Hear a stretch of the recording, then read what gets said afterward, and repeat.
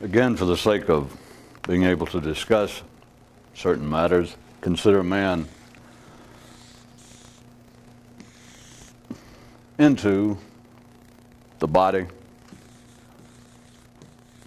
and the mind, or sometimes I might call it the life of the hormones and the life of the neurons, and consider, even though man does seem to occupy a special place, that at this level, from the level of consciousness, what that amounts to, the intellect ignited, and man, the creature, he can speak.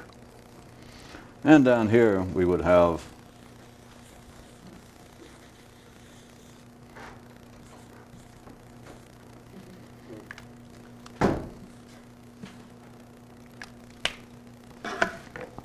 much in common with the other beasts on this planet who do not think. Now consider from the level of consciousness down. Speaking now, we can point out concerning the other animals, and we can point out concerning man, whichever you find to be the easiest. But the only reason I bring up the other animals is not to try and compare man and say that man is like so-and-so, but we do have in common certain things with other creatures on this planet, the same as we do with clouds, planets, trees. But at the physical level, talking about creatures who are simply physical, no intellect, speaking about man's likewise level of existence that is simply physical, at that level there is all of his, concerning all of his needs, all of his taste, all of his activities, there is a kind of bland, safe uniformity.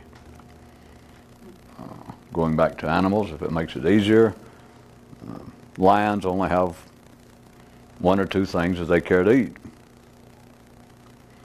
Well, meat, but then they do not seem to be inclined to order souffles and etc.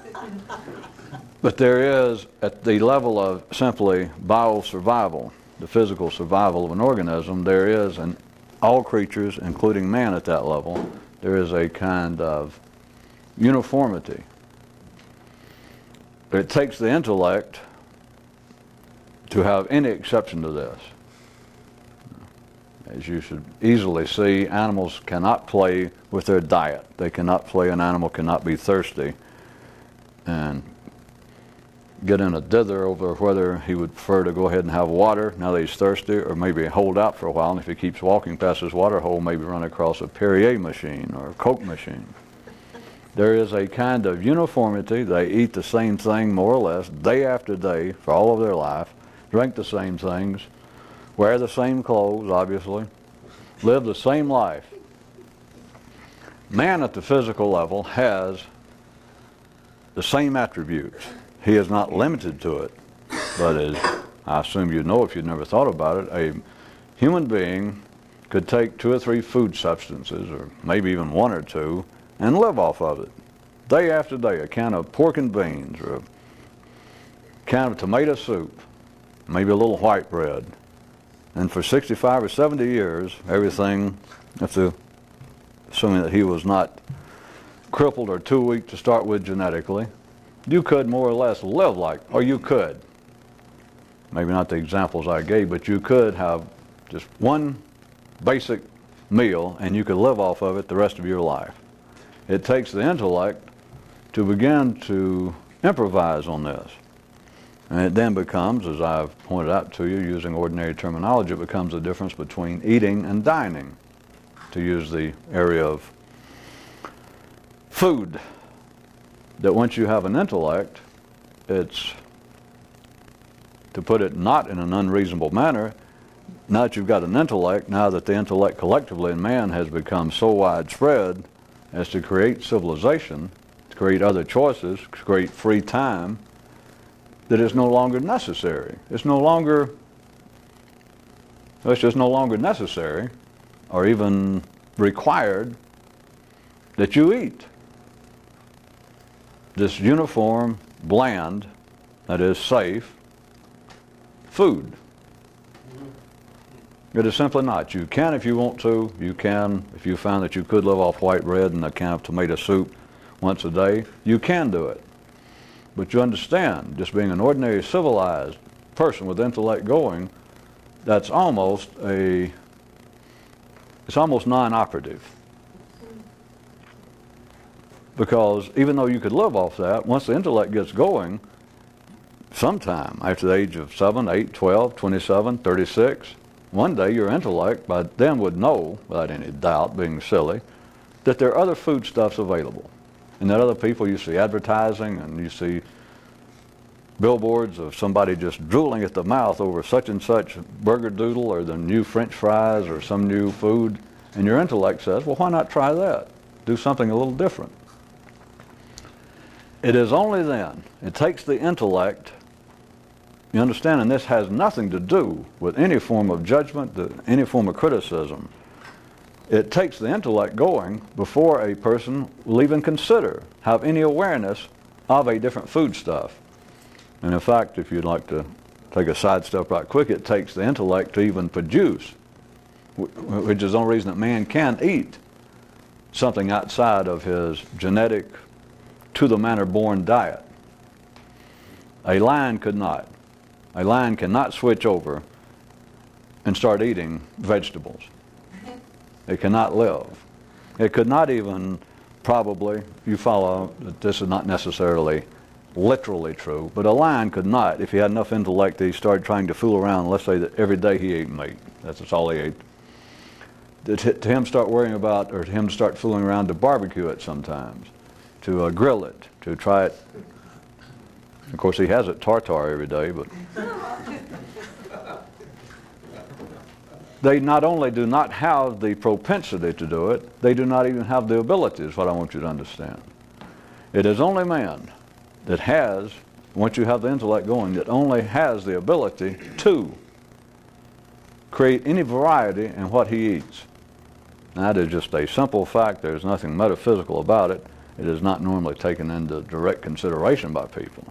But it is true with man. And it's not that hard to see, and no biologist probably could deny it if they listen to that point blank. But who has ever sat and thought of the possibility that you could live off something as limited a diet as I described? I have a couple of pieces of white bread and tomato soup. And I know that high school nutritionalists or somebody with a book to peddle would deny it, and maybe I should add one more thing, maybe a little cabbage once a week. But I can assure you that it's down to, and bland, by the way, I know bland is used in a negative sense, but bland, the original #1 definition of bland, is not a pejorative modifier. It is seasonable, reasonable, safe. It is that which would be the natural diet of man. So understand the blandness, the uniformity, perhaps is a better word for it, is a uniformity of sleep, of food, but food perhaps the easiest to see. Now let's move into the area, move away from man and beast, and move into the world of the intellect. You have the same situation, obviously, since it grows out of man's body, since the man's neural system grows out of the hormonal system, that you cannot cut off a man's brain and separate it from the lowest, from the crudest, from the grossest, speaking physiologically for those of you, from the grosser physical aspects of man. You cannot cut off the brain. That's an old science fiction idea that you see thrown around of dreams. And I know there's been cheap science fiction movies, or science fiction movies, dreaming that the day would come that man would evolve to such a degree that his brain alone could survive. And before science fiction, there has been the crude, mystical ideas that continually denounce, including religion, but even into more specific areas of would-be mysticism, and that absolutely denounce man's body. And you have, the world literature is full of saints beating themselves with whips, cursing the fact that they get horny, even cursing the fact that they get hungry, and that it's just a burden. That perhaps someday the universe or the gods, if we appease them enough and if we try enough to meditate or whatever system, whatever ritual, that they will relieve us of all the burdens, all this crudeness, the grossness of the human body.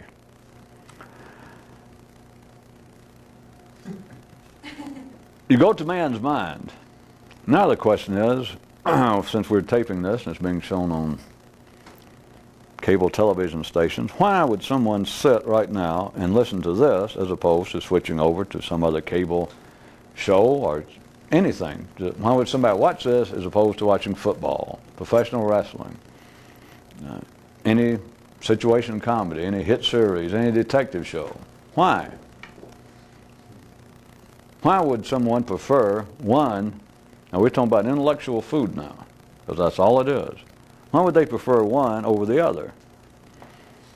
I don't mean to limit this example to just yours truly and us doing this. Why would someone prefer to read Chaucer as opposed to True Romances or People magazine, or vice versa?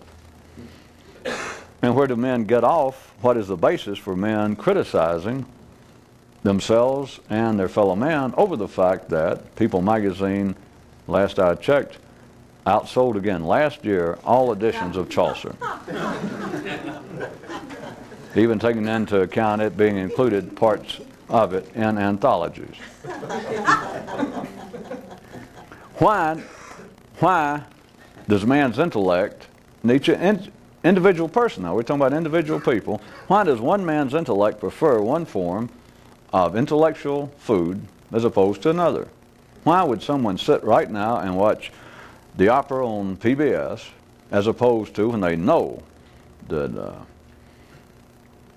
a hockey game is on another station, or that some comedy show is on another station, or some religious show is on another station? And they'll switch back and forth perhaps. But why? What is there? You can definitely live without intellectual food. Now, that is not if you're a normal, ordinary person. And by that I mean it's simply you know that you can live in a brain-dead state. You can actually physically lay there and live for years on life support without an intellect working. So there's no doubt about that. It is not a normal person, obviously. But you do know by now that a person can still take in food, digest it, and eliminate the food, and live for years, live a full lifespan, without an intellect operating, being brain dead. So in that sense, intellectual nourishment is a prerogative. To be ordinary is not, of course. To be sane, to be a real person just at street level, just at the minimal definition of being a human, it's not true, but you are alive. You would fit the definition of a viable Homo sapien by laying there in a hospital hooked up to life support systems. So on that basis, using that as a comparison, when you get into intellectual food, to begin with, you've got to look at it, trust me, for it's good to start off considering the fact that it is all options, that you could be brain dead and still be alive. So in that sense, everything that you take in intellectually to start with is open to all possibilities. Since none of it is necessary to stay alive, then you cannot say, well, one is better than the other. But at the operational level, everyone knows that that's not true. Well, let's put it this way. The intelligent, insightful people of history, the literature of history, would seem, now does, say otherwise. And all reasonable people, when they hear it or read it, they agree. That is, all the way from religion to philosophers, to social critics, to authors, to any sort of person throughout history who had enough intellectual wherewithal that their words have been remembered, somewhere, if they said more than 2 or 3 sentences that have been recalled, they will say something about the fact that it is better. And after that, you can start making up your own proverbs or axioms. I don't know. They'll say it's better for a man to, see if I can make up almost a classic, put a bunch of them together, but they'll say it's better for a man to live alone in serenity than to live in the midst of success and be miserable. That kind of thing. It's always the dichotomy of presenting, or it'll say it's better for a man to be poor and to live in the grace of God than to be rich and miserable. All of these. And they're all referring to one thing. Do I have to give more examples? I didn't mean to just leave it to religion. But that is, if there would be an archetype of all proverbs and maxims, it all has to do with that kind of dichotomous comparison to say it is better for a man to blah, blah, blah than to blah, blah, blah. Or if they're trying to be more fabulistic, they'll say it is a dumb fox who will make noise while chasing chickens. And it all points out that there are things for a man to do and not do. Now the fox, you got to remember I said fabulistic, because if you took it as being literal, then that would be no more than a physical, having to do with man's physical life. And proverbs do not have to do with physical life. Well, let's be truthful. The simple think they do. That's why mysticism turned into religion. Now, that's why religion never got to the point of mysticism with most people, with the majority.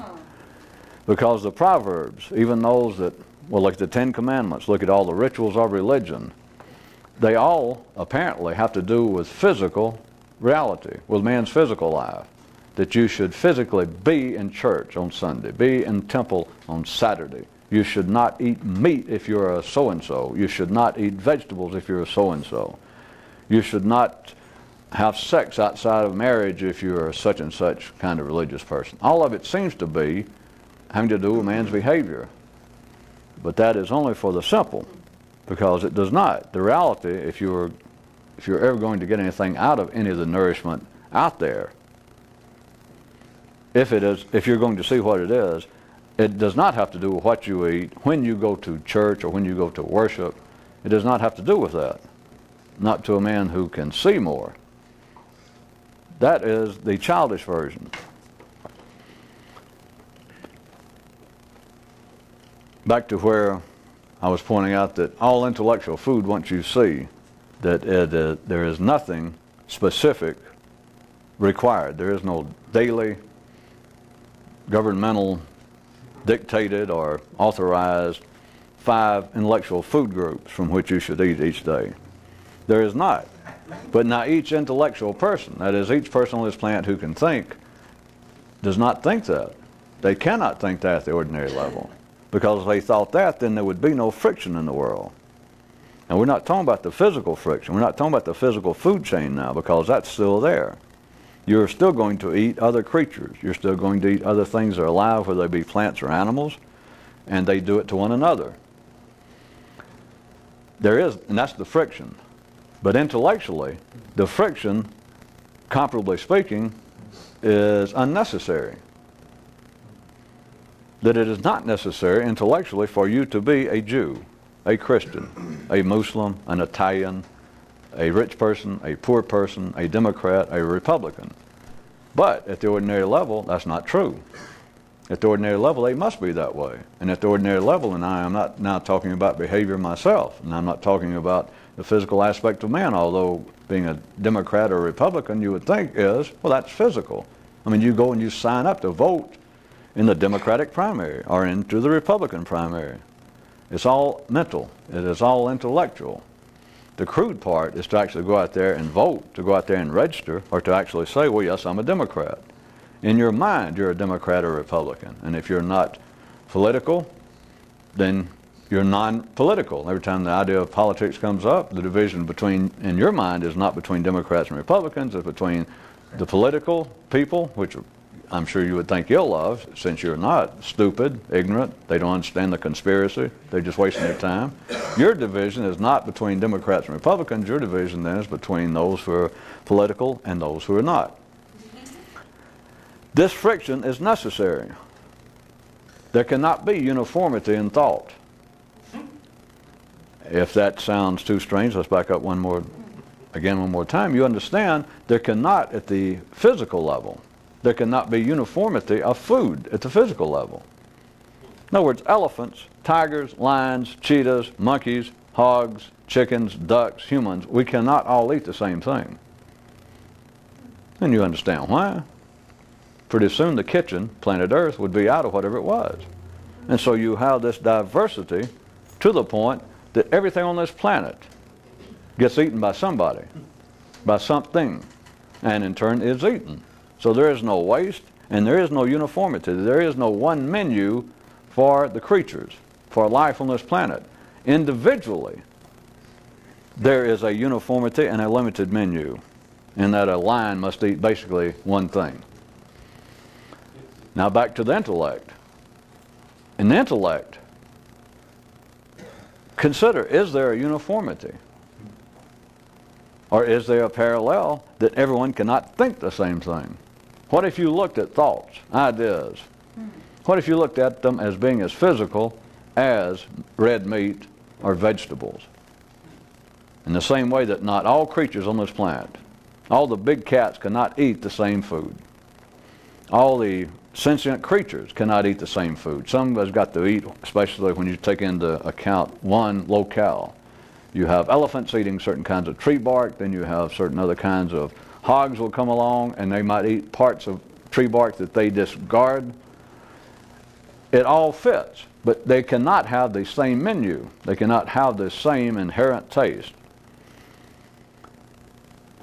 How about intellectually? What if everyone thought the same thing? Now, ordinary people's common sense, as they call it, would deny and say that that's gone too far, that thoughts are not like that. People cannot think the same thing. People cannot eat the same intellectual food.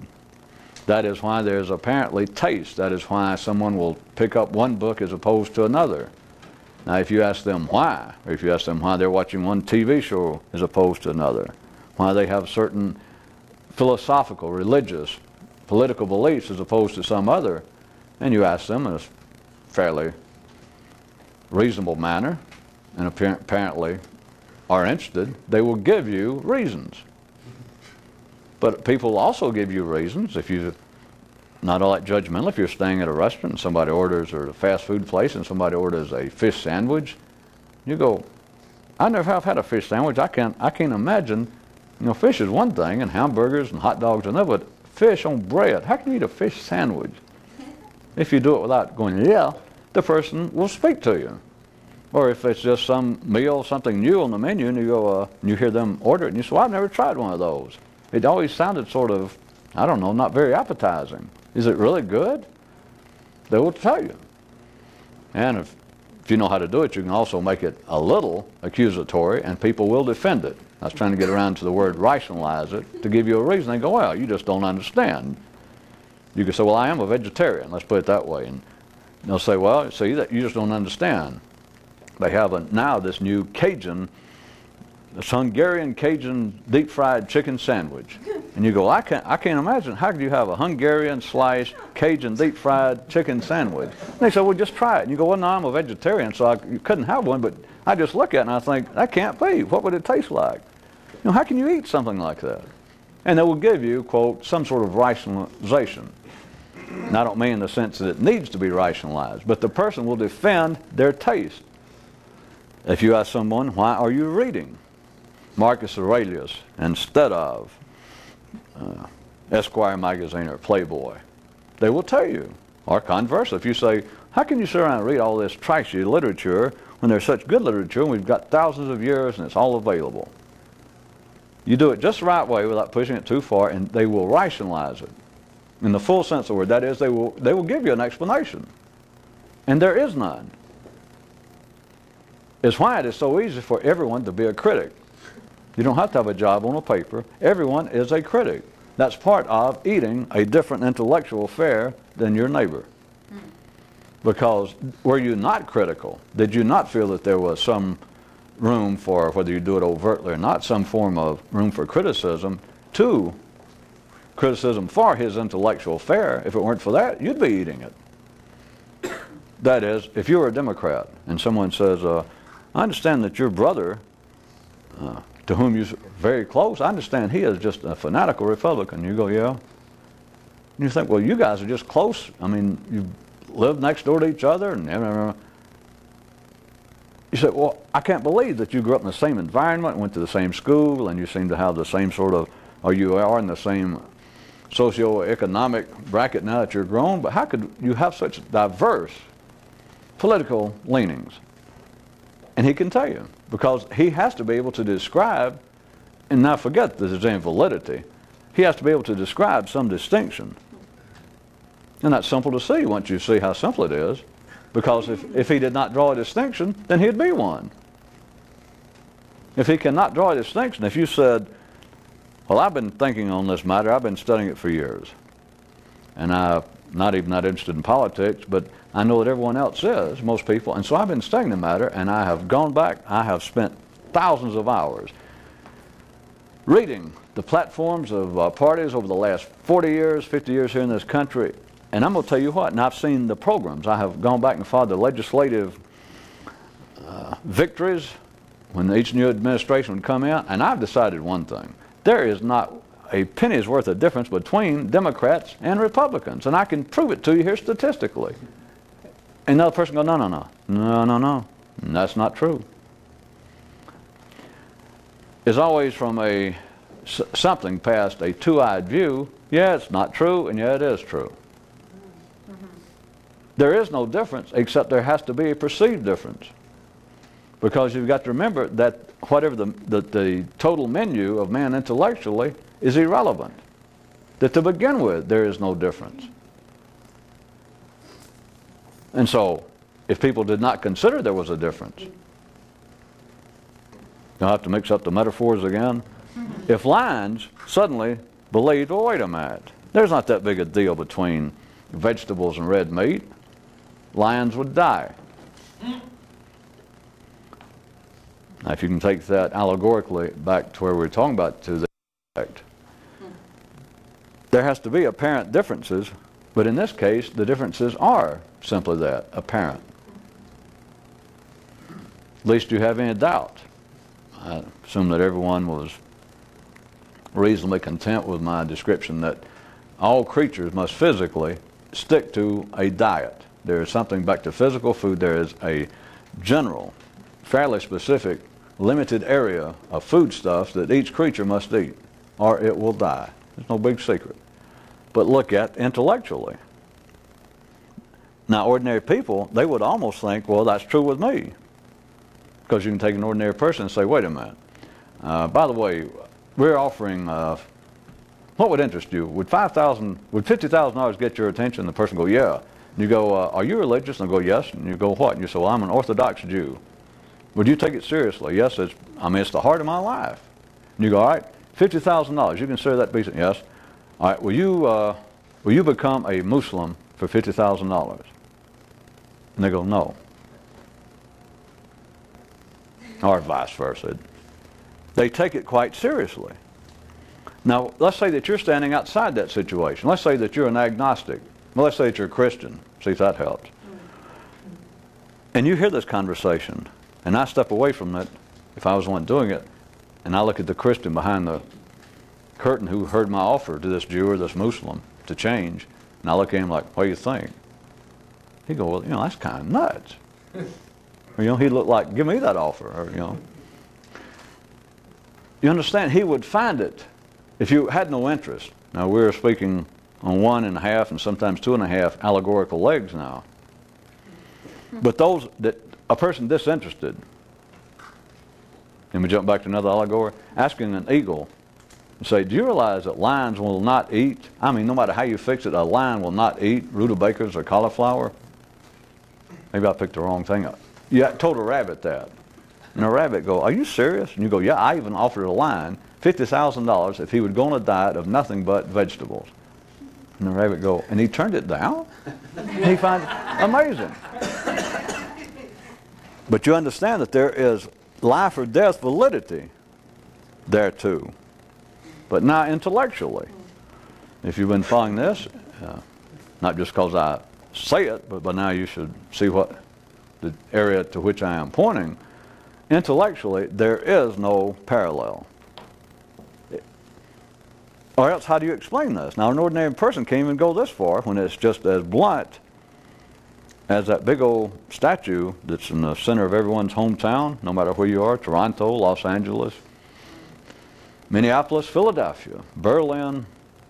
In the town square is a large statue of Captain Blunt, except no one can see it. It's in every one of your hometowns, but you have never seen it. Which you can figure that one on your own or work on it. Here's the bluntness.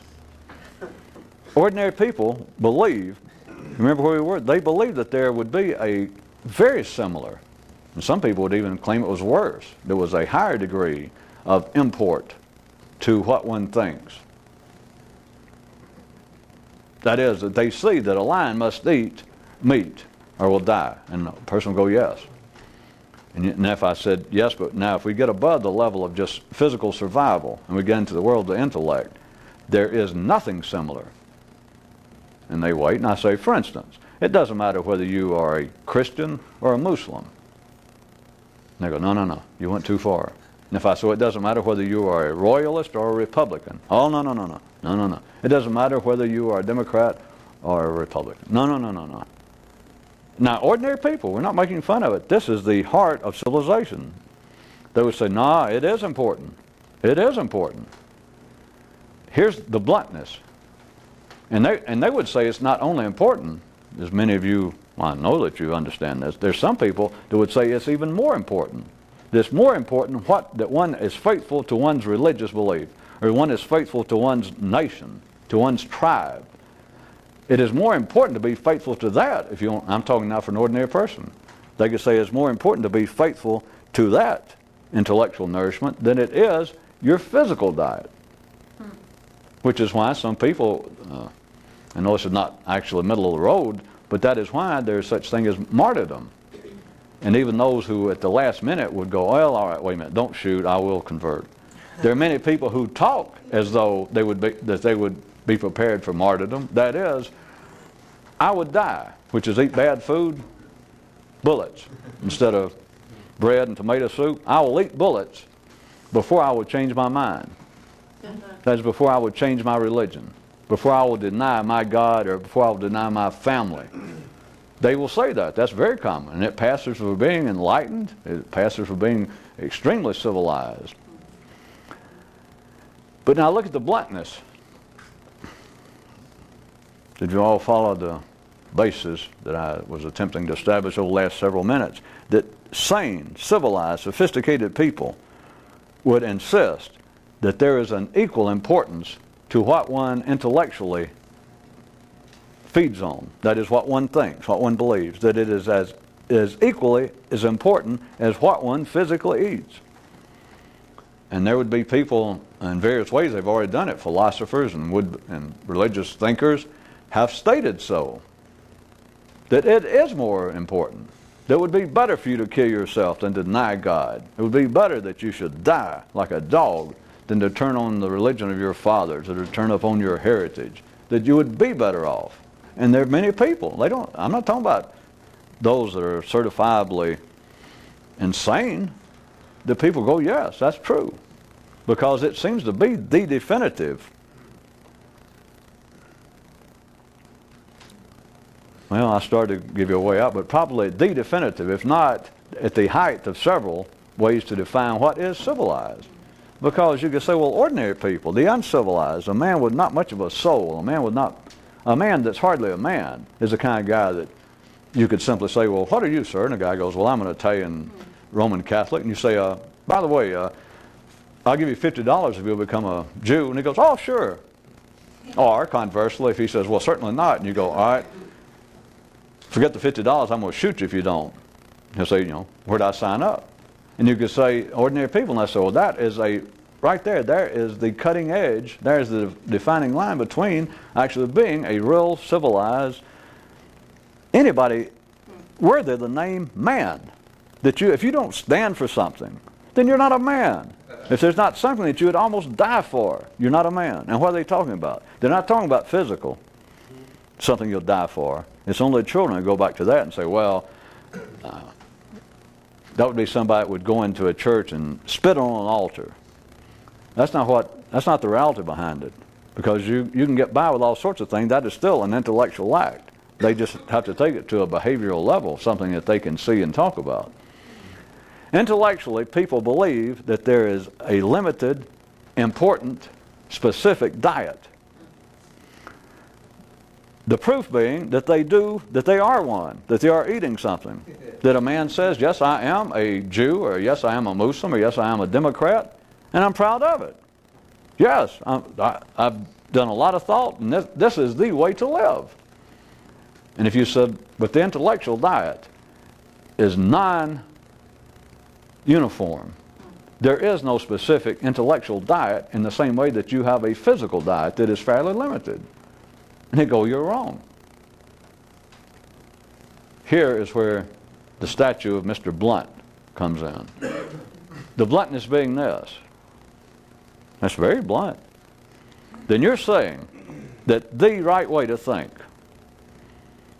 and I just picked out the obvious ones of political and etc. ideas, and so it's not just limited to that, but you say, all right, the way you think in general, you're saying that that is the proper diet for man. And any intelligent person on this planet, they'll maybe hedge around a little bit, but they will finally say yes, because if everyone thought more or less like I do. Now, I didn't think it up. I got it from my father, so I'm not trying to brag. But if we all thought more or less the way I do, because I'm a free market, Republican, democratic idea, laissez-faire in religious ideas, etc. So if everyone thought like this, the world would be better off. You understand? But they say, I do have certain ideas. And if everyone thought this way, we'd be better off. They are saying that to varying degrees, that to eat intellectual food that they're not thriving on, they're saying at least to some degree is poisonous. It is not as healthy as what they're doing. The other people should not be thinking the way they think. They should not be eating this other intellectual food. People should not be, says a man who reads the classics, people should not be reading trashy literature. People should not be, says a man who listens to classical music, people should not be listening to rap music, to rock and roll, to country and western. Where is Mr. Blunt? They will insist, as they're supposed to, reasonable, intelligent, sophisticated people, that there is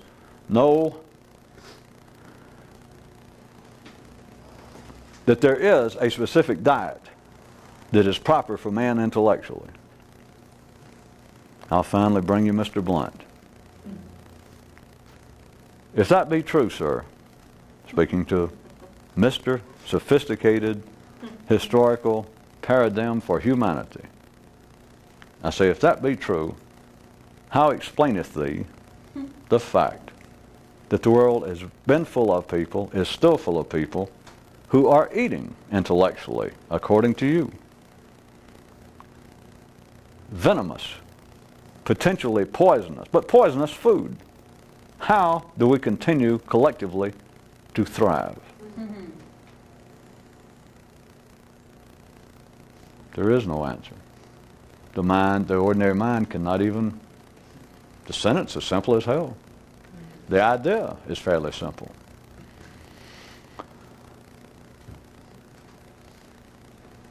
Drag you into a newer, swampier, more complex area. All of this is based upon the belief in great ideas. As always, it does not mean that everyone on this planet's ever used that term, would ever think to use it, but that's what it's based on. That is, that some intellectual food is better than others. But then everyone, be they religious, philosophical, whether they have a 5th grade education or whether they have a doctorate degree, whether they are farmers or whether they are atomic physicists, they believe that there are greater ideas, It could come, if they were, the closer they are to the soil, the closer they are back to the physical level of humanity, the more their ideas of wisdom are tied to behavior, a physical life, but it's all the same. They believe that there are ideas that are better. They believe that they're, generally, the closer they are to the soil, the closer they are to these, the simpler they are, the more they think the great ideas are probably within a religion. Their religion, their father's religion, religion in general. That is where the great ideas are, the greater ideas. Because any civilized person on this planet would tell you, they will insist, even after hearing me for the last 45 minutes sort of disassemble some of that, they would still say, well, that's all right. But there's still ideas that are better, greater. When I'm saying better, I'm not talking now about logic, you understand. I'm not talking about science and whether actual quantum physics in toto replaced mechanical physics. We're not talking about that. We're talking about great ideas, that is, ideas that help explain, that help nourish man's intellect. Most people, ordinary people, won't call it man's soul. We're talking about the ideas in art, in culture, almost everything but the hard sciences. Because 2 and 2, once man made up that game, 2 and 2 is 4. That's the great idea. 2 and 2 is not 3. 2 and 2 is not 5. That is not a great idea. It will not work. The great ideas, well, that is, there's nothing to compare it. You understand? I just want you to get that out of the way. You do not compare any intellectual person. You do not say 2 and 2 equals 4, according to some people. They go, yeah, and they go, well, there's this alternative theory that says 2 and 2 equals 3. Which is best? That's not even open to question. It's not a matter of best. You say, which is the grander idea? Which is the better idea? It's not better, just one of them's correct. The idea of, the notion, the term great ideas has to do with human behavior, which I'm pointing out to you the behavior aspect is the simplest manifestation of it. It is the human intellect. So there, why do people, everyone, would everyone give their agreement? They have to. That some ideas are better, are greater than others. But everybody assumes they will immediately say, yes, some are better than others. Not, remember, not correct, not right. But if you say, do you think it's a better idea? Is it a better idea to try and get along with your neighbors, no matter who they are, your fellow man, than it is to just keep a knife open in your pocket just every time you see somebody you don't like, or that somebody says something you don't like, and you try to kill them? Which is the better idea? And they all say, well, the first one is a better idea. Just a little past that is you say, not just behavior, but are there better ideas? In fact, are there great ideas in life? So I just keep chopping this apart into little bitty weenie pieces. Let's try to get back to the grand salami.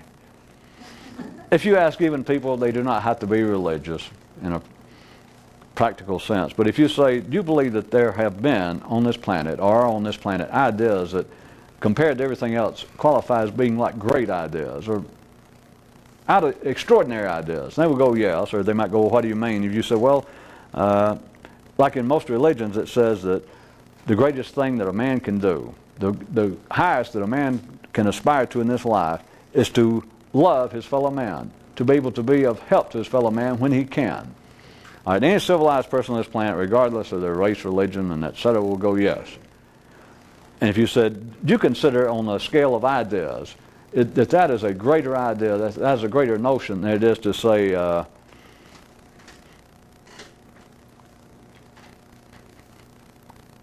it's better to only have fun, it's better to only drink maybe once a week.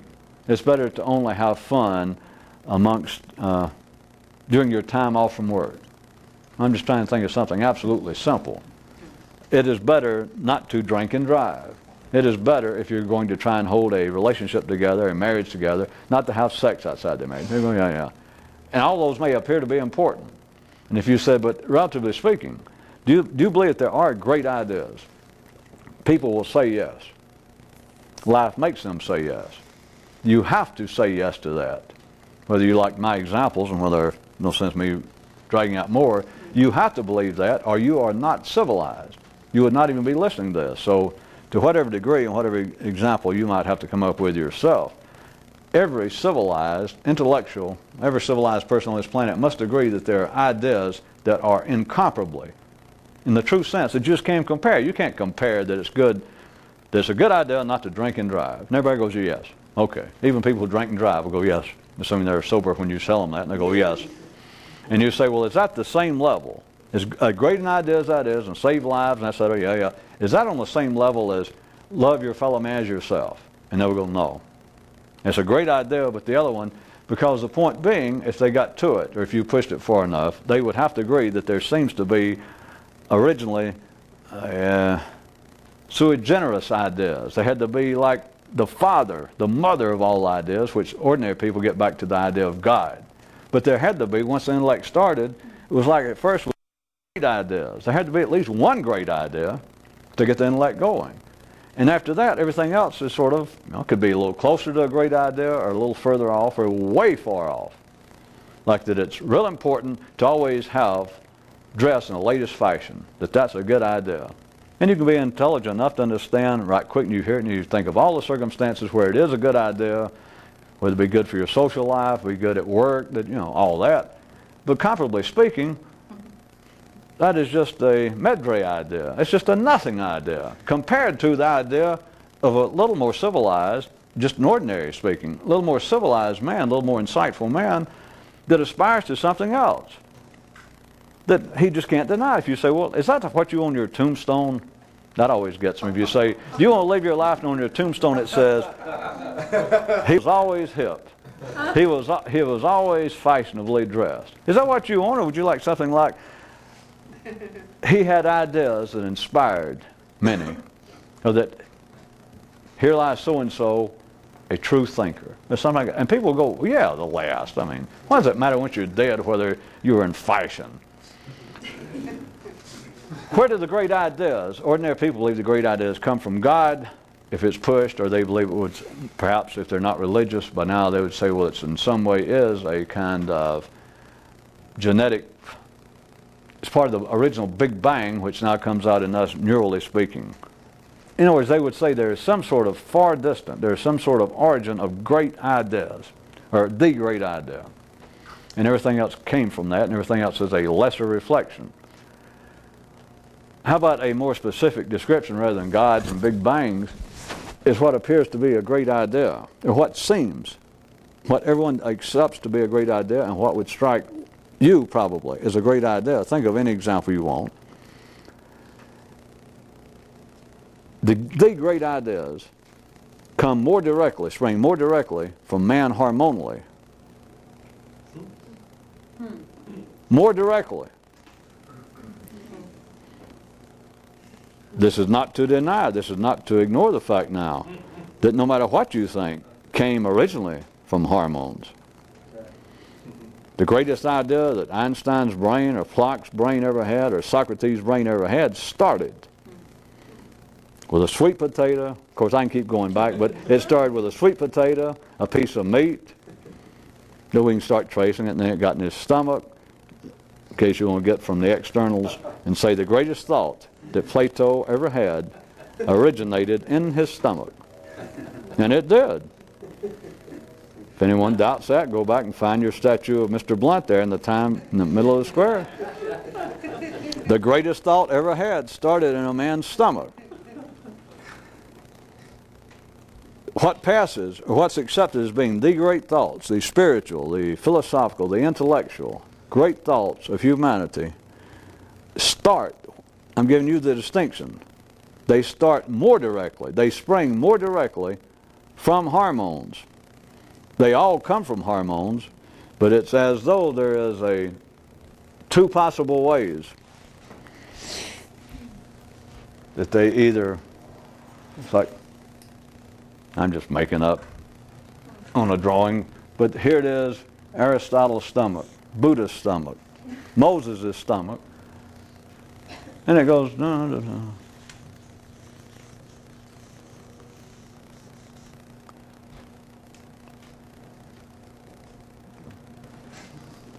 I'm telling you that the great ideas, and it does not just have to be now a Moses or a Muhammad or a Confucius, because if you have any success at this, you're finally going to have your own great ideas. And it's no offense to those who've gone before, but to each person, once you have the experience and the taste of it, is always a brand new great idea. And it's yours. That is the experience. That is the awakening. The enlightenment is you have your own great idea. And I'm not going to say more. It's just you have it.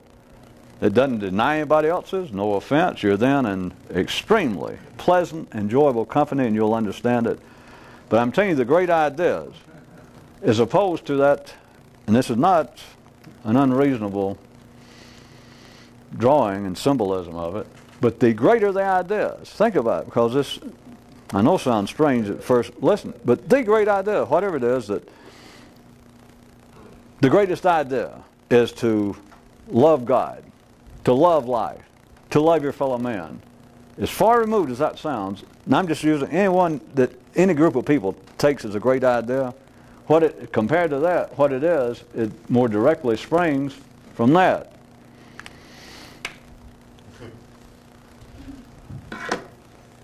I can elucidate and simplify, in a sense, that and say what it springs from is it springs more directly from the needs of humanity. The greater the idea, the more it springs directly, more directly, it's all relative, from hormones. When it goes through that kind of somewhat rococo, complicated version, that's when it comes out as being, and it becomes binary, for one thing, because then it comes out as conflicting possible nourishment, that you can either accept it or reject it. Whereas, just to stick with perhaps the best known, that the purpose of life is to love life, or to love God, as people used to say. No human on this planet, we might have to change a few of the words, God and etc., can deny that, because it is in the genetics of man. But then if you say, and that would be a great idea, if you say, what's the purpose of life, in some group, some idea you heard, and it says, to love God, or to love your fellow man as yourself, which is the same thing. You cannot deny that. But if you say, what is the purpose of life? And the answer came back, to be a Catholic. And you went, nah. And so they told you why you should be a Catholic. And they finally get around to saying, well, and you say, well, what is it about being a Catholic? That doesn't strike me as right. That doesn't seem as the purpose of life, because somebody else down the street told me it's to be a Jew or to be a Protestant. And they go, no, no. And they give you the sales pitch as to why they eat white bread and tomato soup. They give you their rationalization. They give you the explanation as to why they are a Muslim. You go, okay. And somewhere in there, maybe soon, maybe a little later, they will eventually come up on the great idea. They will say, well, part of the purpose is, and they'll start to glorify Allah, to revere the name of Muhammad, to help your fellow man, and they'll finally get around to whatever the great idea. In this case, let's say that love God, that is the great idea, that you have got to love God, and it's not something people hear it go, yeah, not sure, but yeah. That would be the great idea. But once it gets a little more complicated, as it's supposed to, and it gets into what's the purpose in life, or what's a great idea, and somebody says, a great idea is to be a Buddhist. And of course, it's a Buddhist that tells you that. And you go, well, I don't know, that doesn't sound like a great idea. I don't say there's anything wrong with it, but that doesn't sound like, and they start describing. Here is the great idea, and it gets over here, and it will get included in that, but then it's no longer a great idea because it's debatable. Because you can go, wait a minute, you say you're a Buddhist, but do you realize there are more Hindus in the world than Buddhists? I mean, how are you going to explain that? And then they try. But there is no explanation. It's simply friction. It is the binary forces that are necessary to run an intellect in a 3D environment. The general purpose, intent of tonight was to point out not only to people, when I start off with a rhetorical question asking, well, why Why would someone listen to this as opposed to listening to the top 40 radio station, or as opposed to listening to a political speech? Why does anybody choose anything intellectually? Forget their explanations, because each explanation is just part of why they do it. I'm giving you the physical, the electrochemical, physical reason. Because there is no bland, uniform, intellectual diet. Each person is driven. Each person apparently picks out what they like. But it does not nourish, not in any full sense, because if it did, then contrary, if you picked the wrong one, it would malnourish. It would poison you. That if it were true that it's necessary, that it's helpful, it is down there required that people be a Jew, a Christian, because whoever they all say that. That is at the heart of all religion. That's the heart of proselytizing, trying to recruit others under the name of helping them. Well, you poor people, how long have you been a Muslim? We'll come right over here and let me show you. You should have been Jewish to start with. That they believe that not eating what I am eating, speaking about to each person, those who are not eating what I'm eating, they are running grave risk. They could lose their soul. But they are running grave risk because they are not getting the nourishment they need, which is a form of poison. If you don't like to look at it as strongly as poison, they're malnutritioned by not doing this, except for this fact. O ye of little ability to see the statue of Captain Blunt. If that be true, again, I must ask you, in all goodwill, how do you explain the fact that there have been people who are not Jews, people who are not Muslims, people who are not anything that you ever heard of, far outnumbering whatever you are at any particular time throughout history? How has it survived? Because life survives. Because there is no one diet. And yet, beyond all of that, what I want you to see is there still strikes everybody, be they Christian, Muslim, Jew, Italian, whether they're alive now, whether we could drive them back up from 5,000 years ago, which we can, they're inside of you. You can drag them back up, and they all believe that there are great ideas, and very likely one great idea, but they're ideas that by God qualify as great compared to everything else. And after that, they're left. If you say, well, what do you think? Then they always have to lapse back to religion, to some form. They don't have to lapse. There it is. It is closer to the hormonal level. Think about it.